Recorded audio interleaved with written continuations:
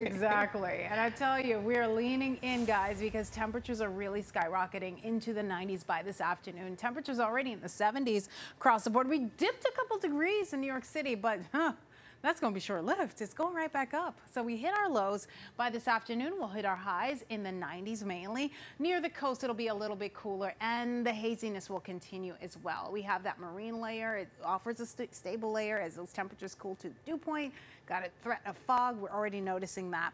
For the overnight, a threat of showers and storms not going to be widespread or anything like that. It's just really isolated. Those heat indices will be rising. Values at around 95 New York City, 102 in Trenton. This is this afternoon, or Princeton rather. Trenton, the same thing because it's not too far off. And as we head into tomorrow afternoon, the same deal, nearing or exceeding that 100-degree mark, and still quite hot for Thursday. So this stretch will continue for the time being. The stretch of heat and humidity is what I'm talking about. Right now we're dry, high pressure on either side of the stationary front, and that stationary front will remain put for some time, and that's going to reinforce some added unsettled conditions.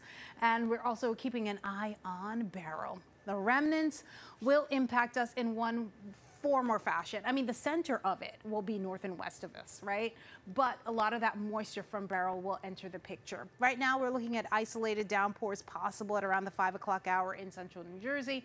Not an all-day washout. Not everybody's going to get it. We'll have some breaks in the clouds some point, and then some more showers eastern Long Island as we head into tomorrow afternoon. But the main event arrives later on. This was a little bit more widespread yesterday, remember that? But it's kind of fizzling out. I mean, a lot can change. We'll have more model runs and we'll bring you the latest. We're still tracking the potential for those heavy downpours for your Wednesday into Friday. And of course, we're tracking the Manhattan Henge as well. And the question is, will these showers clear out in time and the clouds clear out in time? It's hit or miss, and we'll bring you the latest. But here's what.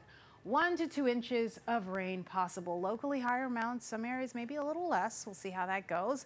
And those winds may be gusting into the 30s, maybe even higher locally. There's a look at your 7-day forecast. So 80s and 90s, a little bit of a dip come Friday, only to rebound again into the 90s by next week.